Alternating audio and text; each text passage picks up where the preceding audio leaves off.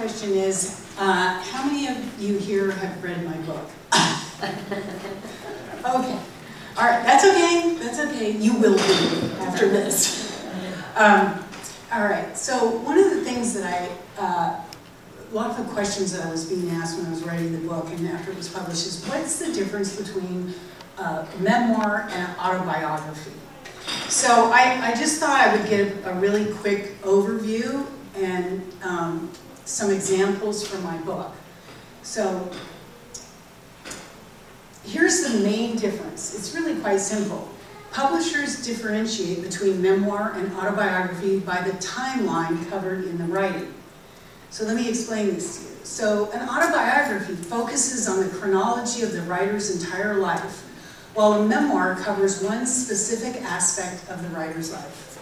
So if I chose to write about my complete life up to this point, including growing up in Livermore and the Bay Area during the late 50s and 60s, yes, I am that old, the 2 years aboard our schooner, moving to Colorado mountains to ski, decades spent in New York City traveling the world as a model, time spent performing as an improv and commercial actor, becoming a studio goldsmith, leaving New York City, starting a family late in life. I have a 17-year-old.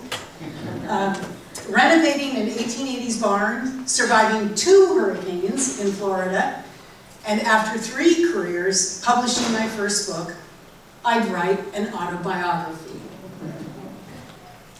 However, if I chose to write about a specific event, about a 2-year voyage aboard my family's home-built schooner, Heritage, sailing down the Central American coast as a 16-year-old, navigating my way from adolescence to adulthood under extraordinary circumstances, replete with family drama, leaking vessels, hurricanes, fire, and a coterie of characters, I'd write a memoir. And that is what Unmoored is about.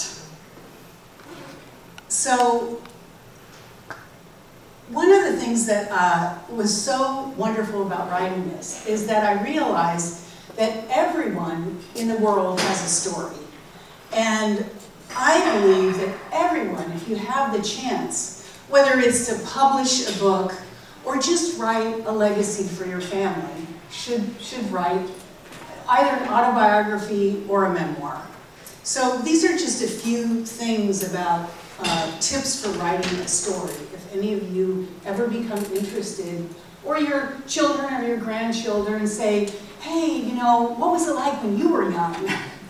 So, although I'm not reading from the actual chapter 1, when it says open with a dramatic moment, I am going to read from chapter 16, where we encounter a hurricane.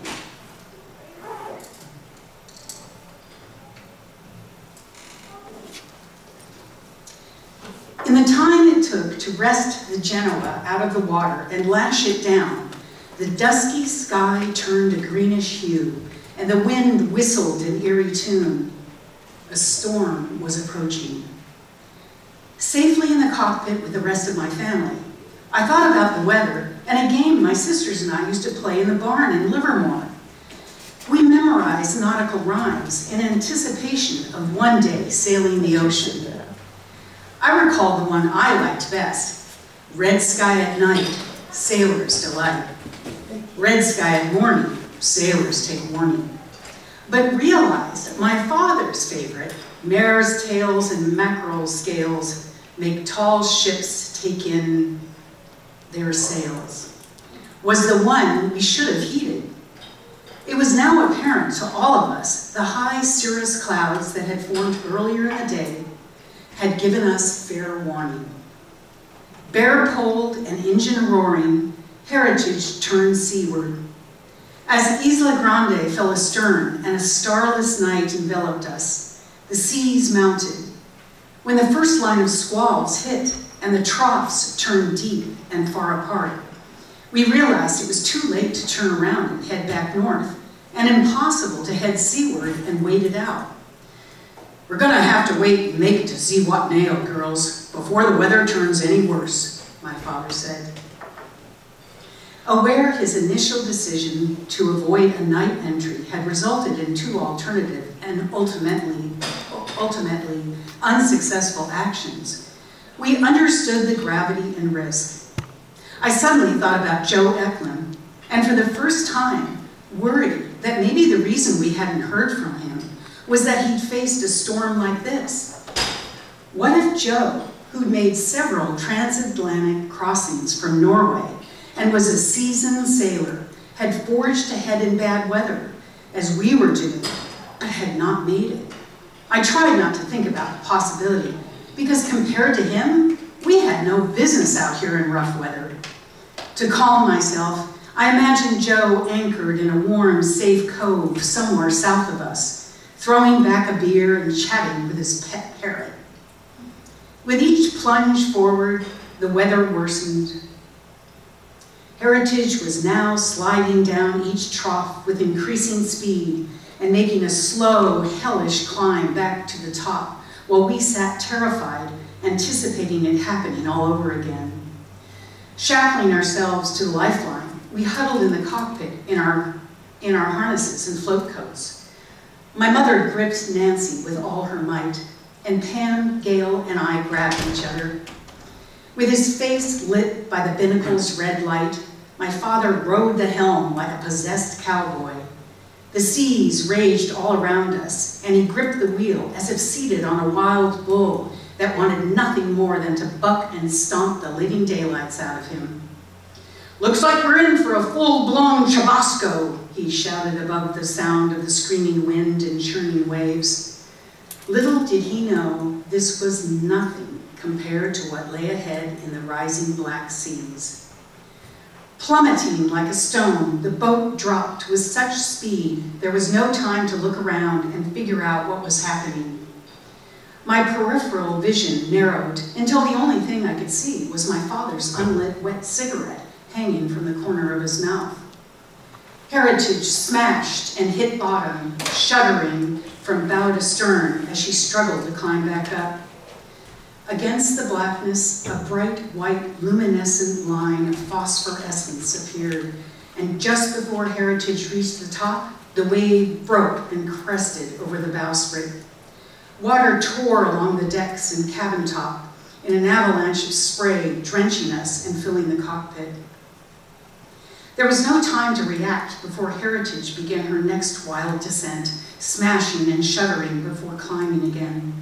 The troughs were increasing in length, and the climb back up them was longer, so when Heritage had only made it 2/3 of the way up, we could see the phosphorescence forming.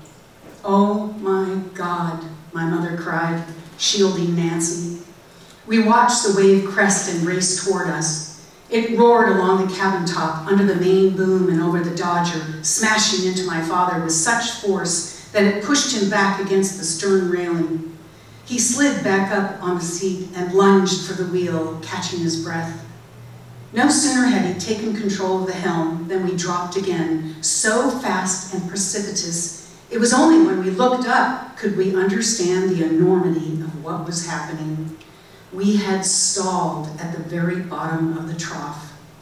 Too terrified to even cry out, we watched the top of the wave crest. "Hold on!" my father yelled. I closed my eyes and waited to hear the splitting of timber and the sound of the mast crashing onto the cabin top and deck.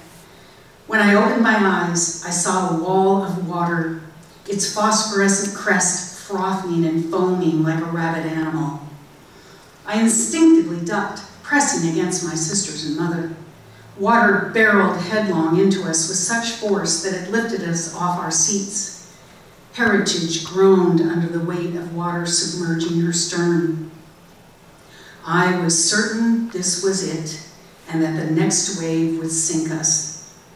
But as Heritage's bow plunged down into the trough, the stern emptied, and we rose back up and over the next crest. Suddenly, we saw an offshore light in the distance. A few minutes later, a second one on shore was visible. As soon as they lined up, my father turned Heritage straight toward them. With all of us holding our breath, we approached the entrance, hoping to slip through before another wave struck. Heritage was finally inside the harbor. My father grabbed the flashlight and checked the navigation chart. With harbor depths recorded at several fathoms, we cautiously made our way in the dark until we reached the inner harbor. Just like Babe's letters had promised, we were in calm, protected waters. We motored slowly between the anchor lights of other boats, backing away just in time from an unlit trimaran. Clear of it, we set anchor, paying out plenty of chain. It was 2 a.m. Sleep deprived since departing Manzanillo and thoroughly spent, we stumbled below, making our way through the dark, dank cabin to our bunks.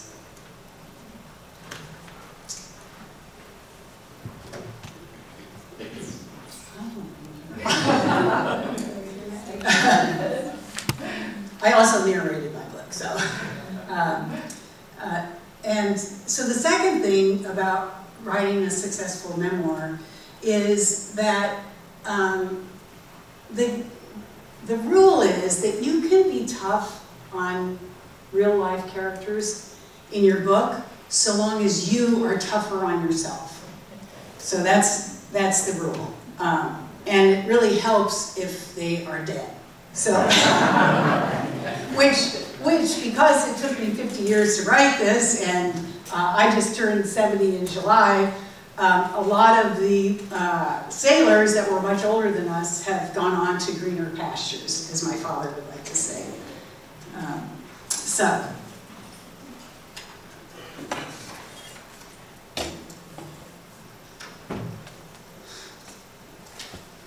This is when we headed into Costa Rica. After a 2-day trip, we entered the Gulf of Nicoya and anchored at Isla Jesusita. From the water's edge to the treetops, thick vines crisscrossed the island like a giant chartreuse spiderweb, and under its entanglement, we could hear the screeching of monkeys and parrots. Eager to get off the boat and explore, my sisters and I claimed first dibs on the dinghy. "Don't fool around too long," my father said as we rowed away. "Remember, other people want to get off this boat." "No shit," I said under my breath. "You're lucky Dad didn't hear you." "You think I care?" I said. Pam may have established leverage with her Spanish, but I was confident no one would climb the mast to fix a block or hang from the bow during a storm to pull in a sail. It's not like he can kick me off the boat. "Just try not to aggravate him," Pam said. "He's already in a bad mood." He'd been out of sorts ever since he'd had to ration his smokes to 2 packs a day after discovering his low inventory. When he'd mentioned he couldn't believe he'd smoked that much, Pam and I assured him he had. "At this rate," he groused, "I'll have to load up with the local ones." I remembered Pam and I exchanging sidelong looks. We'd emptied so many Salems overboard, we'd come dangerously close to getting caught. Looking at him from the safety of the dinghy, I thought, if he's this crabby about his cigarettes, how's he gonna react when he discovers he only has 1 shoe? As I rowed toward the island, the dinghy cut through the smooth bottle green surface as easily as a water strider on a pond. How I wished my father's acknowledgement of me could have been as easy. I'd proved my worth countless times under the most treacherous conditions, but his tirades of, quote, "dealing with you goddamn women," canceled the smallest of achievements. What difference did it make, doing the work of a man, if I never rose above the disappointment of being a girl? I thought things might change after Bahia Elena, where we'd had a wonderful time as a family. But when the initial shock of Joe's death wore off, and we left Playa del Coco, he'd reverted right back to his old self. "If I have to spend 1 more minute with him grouching, I swear I'll push him overboard," I said. Gail and Nancy were quiet, but Pam stifled a laugh. I looked at my older sister who sat facing me. We might have had nothing in common, but the one thing we agreed on was how we felt about our captain.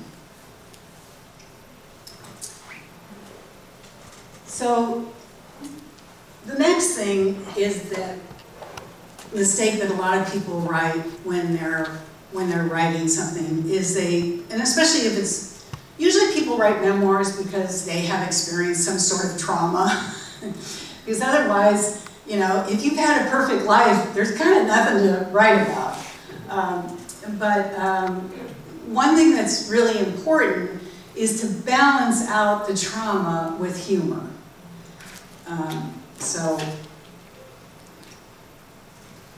Since there's so much drama in my book.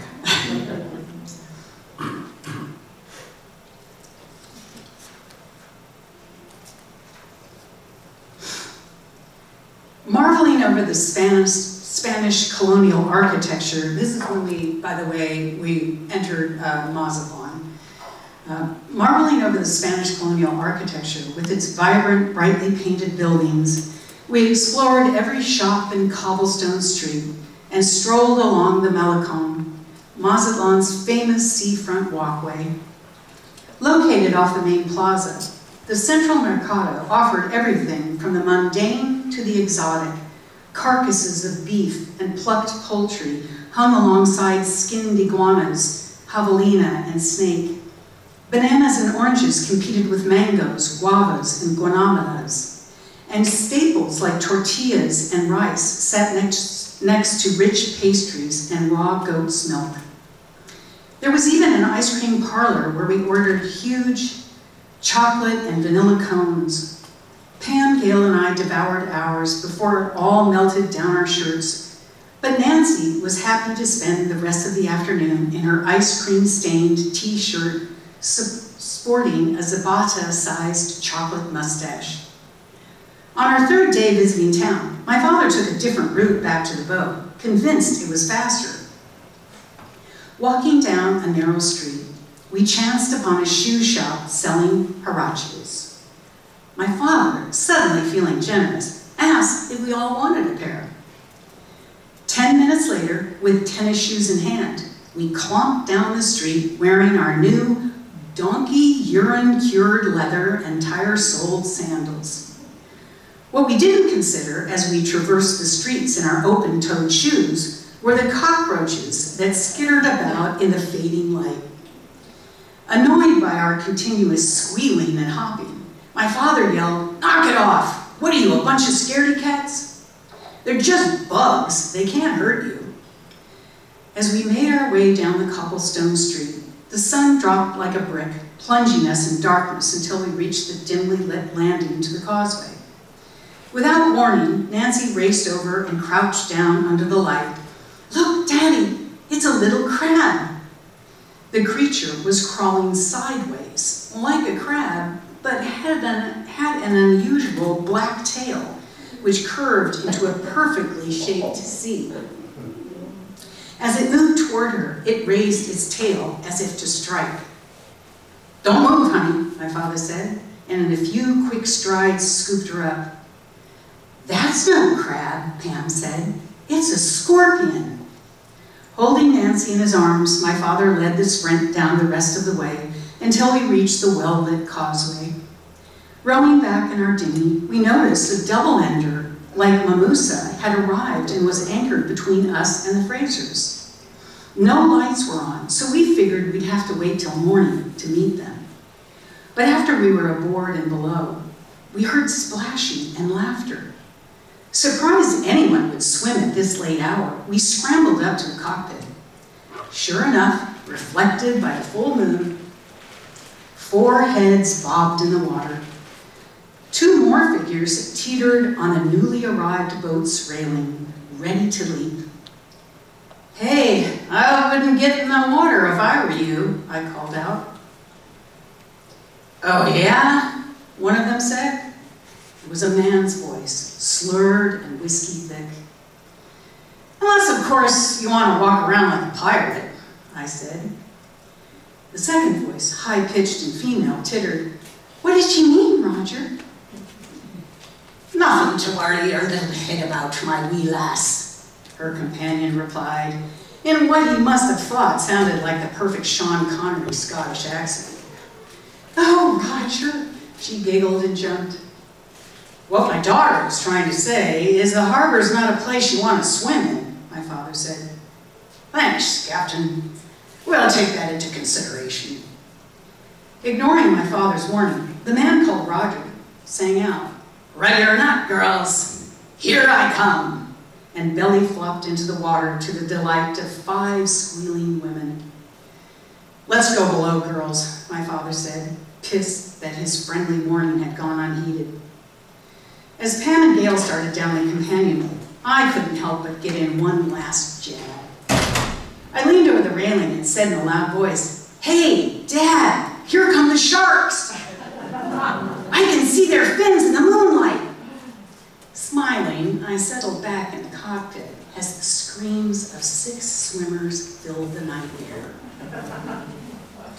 Not funny, young lady, my father said, poking his head out of the companionway. What? I asked. I was telling the truth. There were sharks in the harbor. I just didn't clarify they'd already been fed. After the anglers departed, the crews cut up and disposed of the day's catch. But instead of dumping the remains on the other side of the breakwater, they dumped them in the harbor. The bloody chum created a veritable feeding frenzy. The next day, Roger, obviously not one to hold a grudge, invited all of us on board to show off his expensive toy.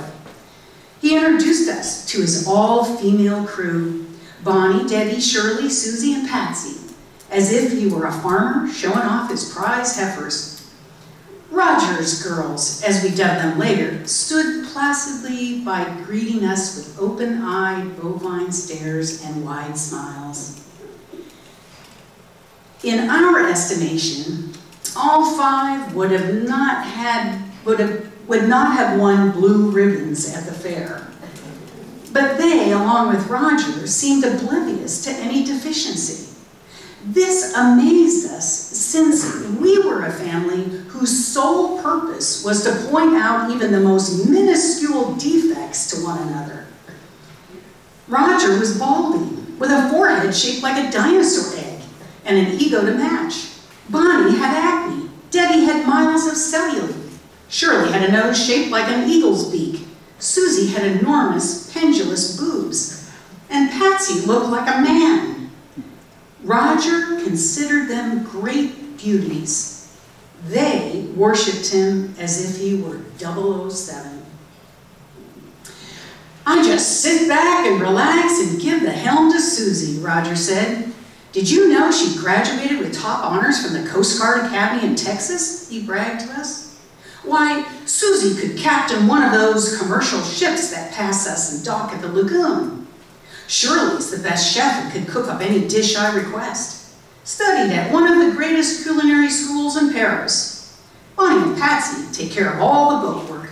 Debbie can speak fluent Spanish. Got the perfect crew, I do, that's for sure.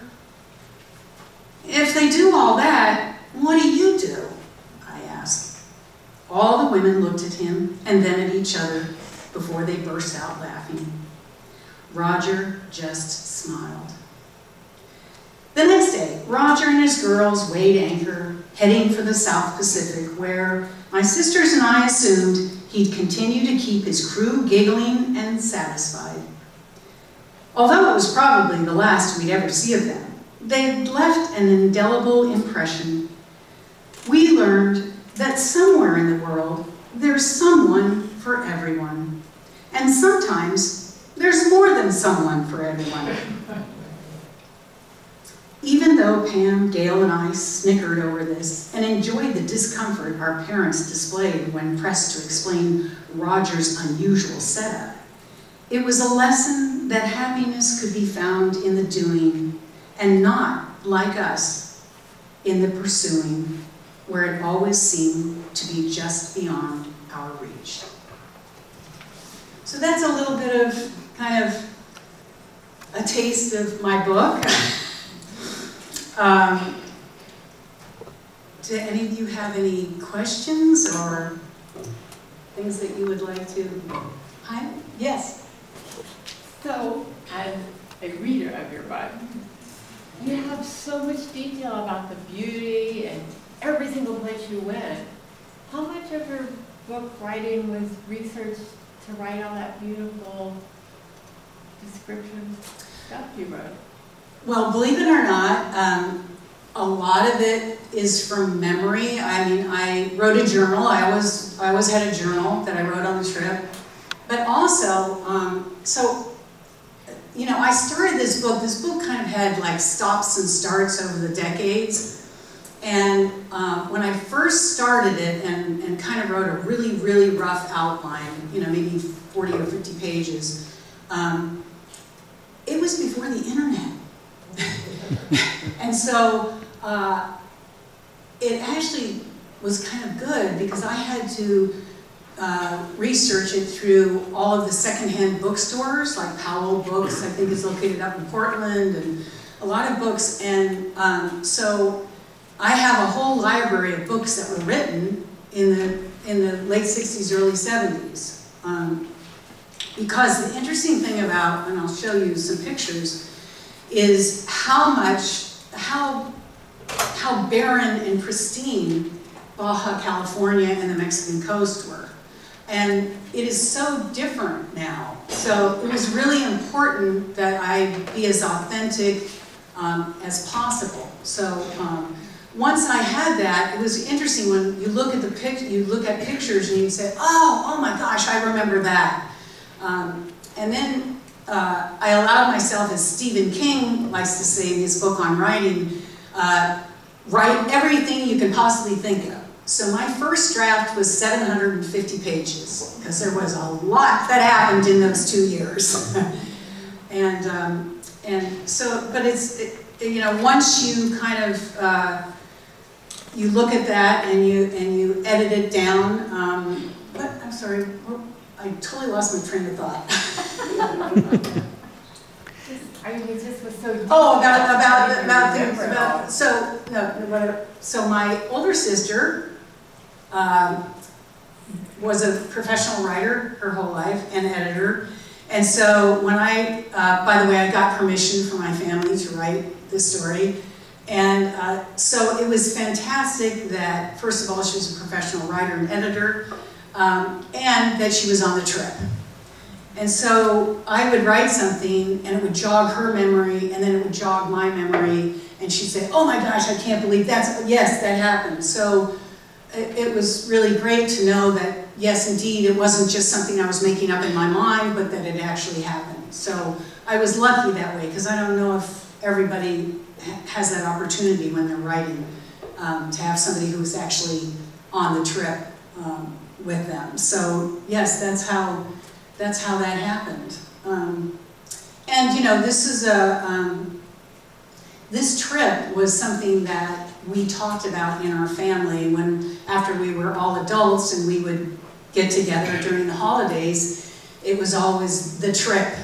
And as my nephew who's in the front row can attest to, they got pretty tired of us talking about, remember when this happened and Dad said this and Mom did that, you know. And so he's very happy that I wrote this book so I don't have to talk about it anymore. Yes? Yeah, we may have missed this because you got in about 5 minutes late, but how did you handle your offshore navigation? Well, my father had a famous saying that he used to navigate with one foot on the beach. So to sailors, that is like, what? You know, I've had, it's very interesting because my readers have been so varied. I thought I was just going to appeal to a certain group of people. And so I have had professional sailors read the book and like, what was your father thinking? You know? And so we have to look within the context of the time. Yes, if my father, if I were 16 now and not 70, and my father said, yeah, let's you know, sail down the Mexican coast and, you know, go around the world or wherever we end up, and he flunked celestial navigation, I would say, no way, Jose, I'm not going anywhere with you, which is what my daughter, who's 17, would say. But this was in the 60s. And, you know, my parents were of a generation where, I mean, even though women's lib was starting to, you know, come into being, we still had a very traditional household. So this was a huge dream of my father's. I mean, I can give like a little, just a slight background. It's not in the book. It's actually in my second book. But my mother worked for, at the time it was called Morris Radiation Lab, and I believe it's called Livermore Labs? What's it called? Yeah, Livermore. Yeah, and my dad worked for Sandia Corporation, and he got the opportunity as a civilian engineer to go over to Anahuac in the South Pacific for 18 months. And so, you know, when he came back, you know, he had been, for 18 months, he'd been sitting on the beach, looking at the stars, you know, thinking about, oh, you know, what I want to do with my life. And when he came back, you know, he had sailed on the Great Lakes as a teenager. He grew up in Chicago. And so he kind of always had this dream, but then when he was over in Anahuac, and, you know, besides watching the atomic bombs go off, sitting on the beach with their Mai Tais and little, what do you call them, dosimeter badges, he, you know, it's beautiful there. But he had at the time he had 3 little girls and a wife. So, you know, that's how he came about having this huge dream. And so, you know, it's interesting because a lot of people say, oh, your father was such a Captain Bligh and stuff. But I also know that my father it was pretty amazing that he could build a boat with his bare hands, and he had a dream. You know, he had a big dream. So what he wanted to do, we just went along, you know. And there was always the promise of, I know I'm kind of tough on you girls now, but wait till the trip starts. You know, I'll be a different man. I'll be a different father. And anybody who's sailed here knows that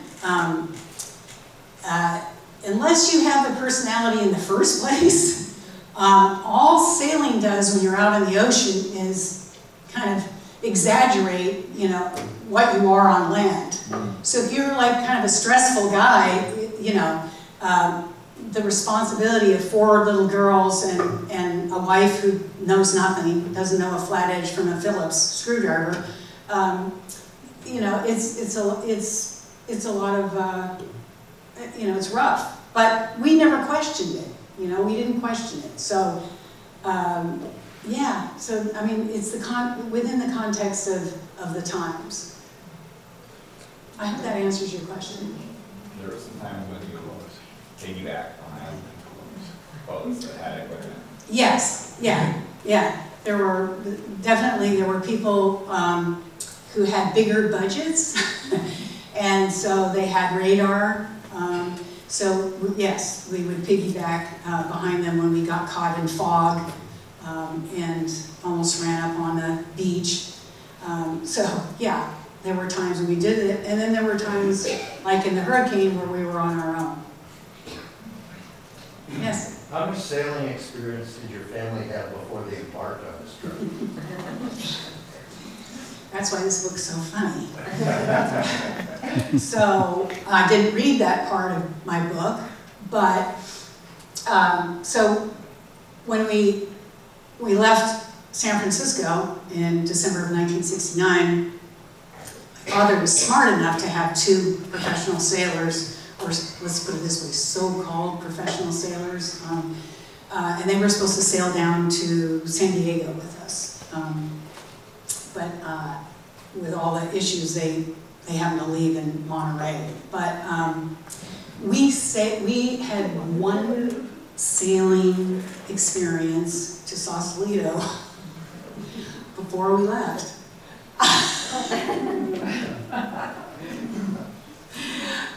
That's why I say it's a very funny book. Yes? What was the draft of the boat? Over 6 feet. So that was also one of the criticisms that my dad received once we hit Costa Rica. There was a very famous sailing couple, the Pardys, Lynn and Larry Pardey. I'm sure people who are sailors, they're being inducted into the Hall of Fame this year. Larry, of course, died in 2020. And I'm pretty rough on them in the book, but then I'm 16, so I feel like I can be. Just, you know, I did correct myself in my author's note saying, yeah, even though I thought Larry was a pain in the ass, and so was Lynn, you know, I give them their due credit. So, but Larry, that was the first thing Larry said was, what are you doing sailing in the tropics with a Gloucester, you know, gaff rig schooner meant for sailing off of Nova Scotia? So, but my father was a dreamer and he was a romantic, and you know, for all the faults that Heritage displayed, she was a beautiful boat.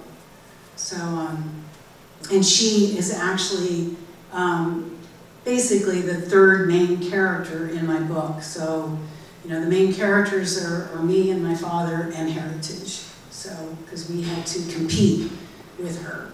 So, yes? Where is Heritage today? Well, that kind of spoils the ending of the book.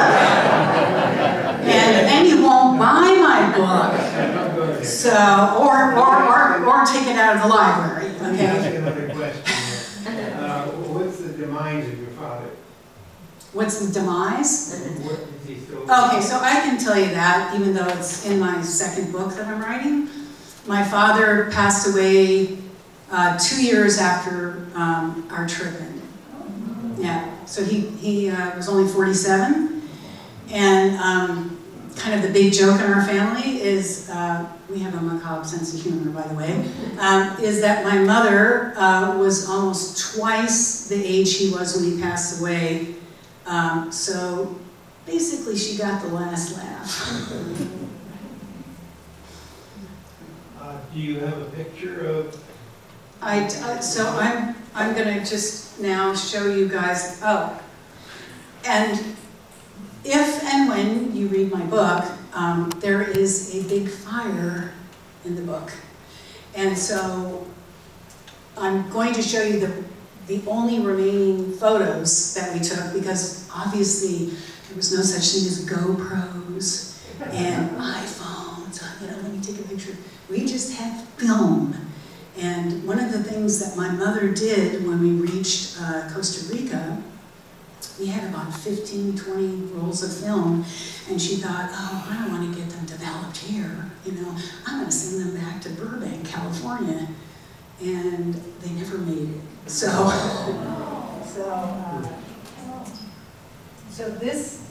this is the barn that is no longer there, opposite the Kincannon Winery on South Livermore Avenue. And people used to, they couldn't believe their eyes, you know, especially when we had to take off the front, and people would drive by and they were like, oh, did I drink too much last night? And I guess they could have said that I smoked too much last night, because it was the 60s, but a little bit. And these are the Livermore Hills here. And so here, they had to drag Heritage out, getting it ready for the trailer, for the 18-wheeler. There we are on I-580, going out Livermore. We did have some problems. We cut a lot of power lines and telephone lines, much to the chagrin of people in Livermore who hated our guts and didn't even know who we were. So we had to wait a weekend. So the boat sat in Livermore in a parking lot for the weekend, but then the power company came out and helped us get through town. This is at the Alameda Marina with a traveling crane, and here we're getting ready to launch. This is the author with her little braids. I wore until I was, I don't know, 14. My younger sister Gail. There are my parents. One thing that's very funny about this, as any of you who are sailors and have christened your boat, one of the worst things you can do is not smash the bottle on the first time. And my mother didn't smash the bottle on the first time. So we didn't know that that was a foreboding thing when we left. And my father was like, just break the damn thing. So she really swung hard. This is the happy future crew members. There's me on the right and Gail on the left. I'm much happier now. I just want you to realize that. This is what Heritage looked like when we were getting ready, 1969. So we moved on board. We sold our house in the Oakland Hills in Montclair, where we live. Oh, by the way, a lot of people have asked me, well, wait a minute, I don't understand. It was 1969 when the boat was launched, and then you left in 1963 and 1969 when you left. Like, what happened during all those? How long did it take to get ready? Well, my youngest sister came along, and my father did not want diapers flapping on the lifelines. So he decided, I think I'll just wait a little while, and I'll go look for an empty lot in the Oakland Hills, and I'll just build a house while we're waiting. So he and our friend, Joe Eklund, who is in the book, was a fellow sailor, and he and my dad built our A-frame in the Oakland Hills in 6 months. I spent junior high, the 3 years of junior high. So, and 1 year of at that time, it was senior high started, sophomore, junior, and senior. There was only 3 years of senior high. And my older sister Pam had already graduated. And here's another shot. Okay, so here's the crew. This is us when we left on the trip. And a lot of people say, what? Your father left with a 4-year-old? That's Gail on the right, top right, 13. That's yours truly, right here on the left. And my older sister Pam. This is the cook and captain, because that's what my mother was. She was not a sailor, and after 2 years before the mast, was still a cook. She wasn't much of a cook. No, she wasn't much of a cook. Chipped beef. I'll never eat another thing of chipped beef as long as I live. And I'm really not partial to oatmeal anymore. And this is just one of the rare shots we have. Sailing off of, this was in Costa Rica in 1970, and that's the youngest right there in an inner tube, who's now a gorgeous woman sitting there. And these are some traveling boats that we traveled with, partially down the coast. Basically hippies on the left, and I don't know, crazy people on the right. And in the book, this doesn't have much meaning to you now, but this up here, I don't know how to do this pointer. Anyway, this up here, they were a great couple. Max and Muggs Fraser lived in Tiburon, California, and Max always he owned a furniture company, and he always had a dream of sailing to the South Pacific. So we knew about them in San Diego, but we met them in Mazatlan, and they were a fantastic couple, very funny, wonderful. I learned a lot, you know, because this is a coming-of-age book, and I learned a lot from Muggs and Max, kind of how to be instead of how not to be. They were very relaxed sailors. These, over to the right, that's my dad and my sister Kate. That's a mother and son, Hilka, who was probably well into her 70s. and John, and to the right is Shotzi. He plays a part in the book too. And they had a Siamese cat named Tinkerbell. And they were better sailors than we were. Didn't get sick, not once. And they were missionaries, and we met them in Mexico, and they sailed to, where were they? In somewhere in the South Pacific. And they opened a missionary there.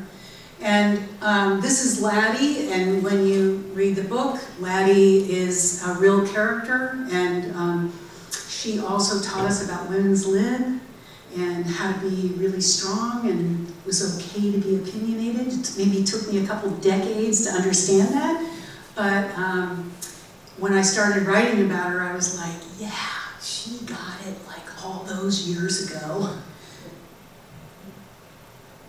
I wanted to show this picture. This is taken from a book. This is taken in 1976. But I wanted to show this this is Cabo San Lucas. Okay, now, I don't know if any of you have been to Cabo San Lucas. I went back, they used to do modeling shoots there because of the weather and you know, just the ambiance of it. So I got a chance to go back in like, I think 2017 or maybe even earlier, and it, of course, looks nothing like this. So this is another picture, and this is exactly, we were there in 1970. So that's what it looked like when we went into the harbor. So you can see how progress has altered everything. So it was a different experience. That's me water skiing, and that's Laddie's and Tony's boat. They had a steel catch. It was like 56 feet. That's in the book. And this is in Punta Arenas with our wonderful pilot who promptly drove us up on a sandbar. And my father was going crazy, and he told us in Spanish, we have to wait till the tide comes in, and so now it's time for lunch. So we had to wait until the boat lifted off in Punta Arenas, and that's the captain in a rare moment of repose. And that's it.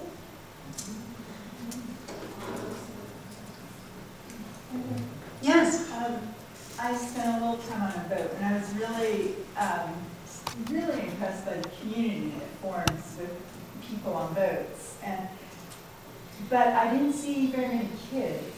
Did you meet other families when you were Well, so that's an interesting question. So in 1969, we were quite well known. We were almost like celebrities because very, very few families cruised. I'm not saying they didn't sail, like sail the bay or, you know, day sail or whatever, but very few families. And so, you know, the irony of all this is that my father was like, oh, I'm gonna get these, you know, we grew up in Livermore when we were younger, and then in Oakland when we were going to junior high and high school. And you know, during that time, it was like the Berkeley riots and Summer of Love, you know, and all of that. My father was like, I'm getting these kids out of here. And the irony is that the bulk of the cruising community were all single guys who were in their early 20s. A heyday for us, but, you know, a pain in the ass for my father. So, yeah, he actually got his just rewards a little bit.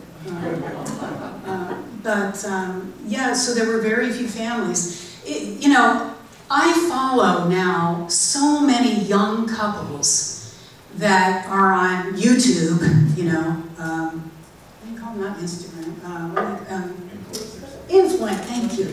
I have to turn to somebody who's 30 years younger than I am.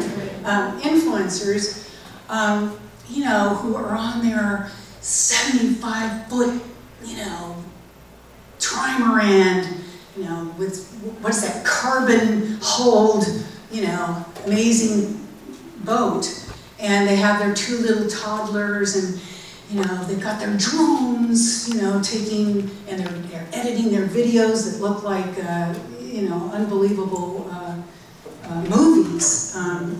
And it really looks like the good life, and they have every electronic device possible on the boat.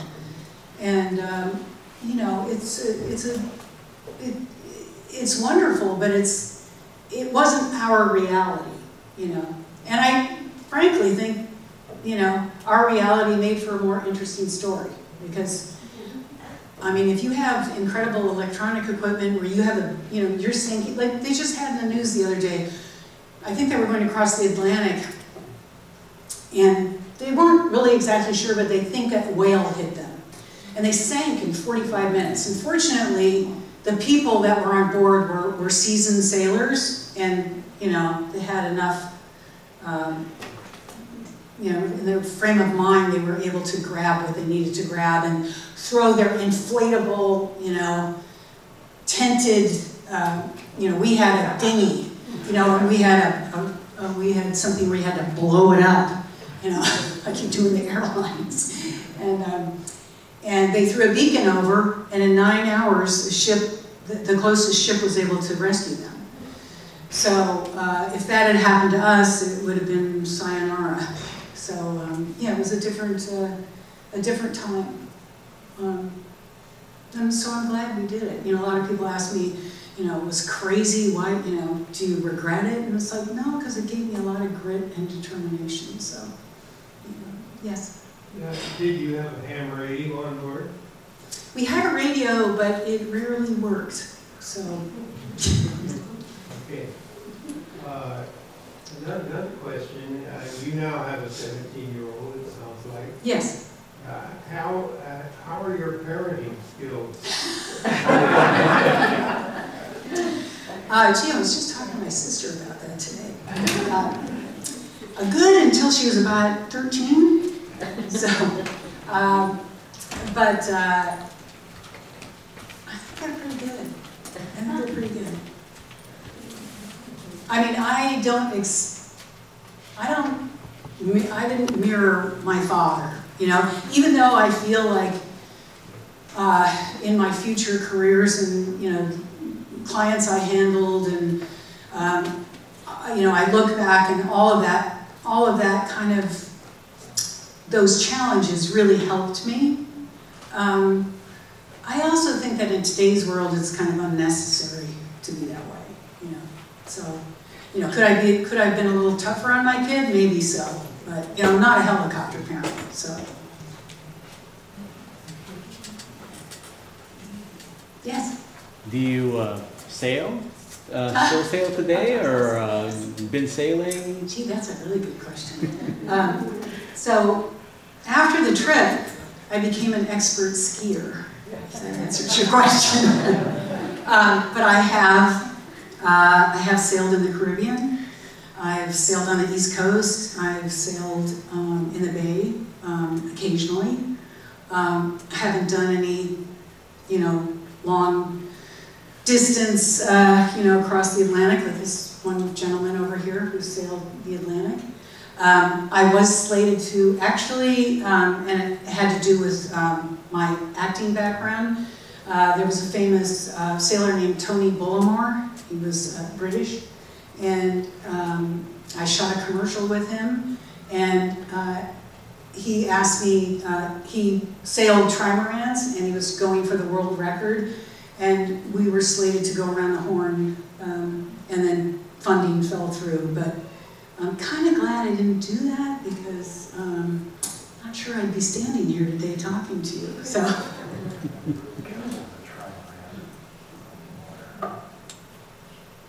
Yes? Did you ever own a boat after this trip, or did you just go with other people around? No, I never owned a boat, but I believe that I should be in the Guinness Book of World Records, because I helped build a boat and then take it apart. And of course, I can't elaborate any more on that because then it spoils things. But no, I learned through our family that And any sailor knows this, that when you own a boat, it's like you're taking a whole stack of money and throwing it overboard. So, yeah, it's, you know, very expensive. And also, I didn't, at that point in my life, in my early 20s and 30s, I wanted to travel the world. And I didn't want to be held down by, you know, owning a weekend house or anything like that. So I got to travel the world, which was great.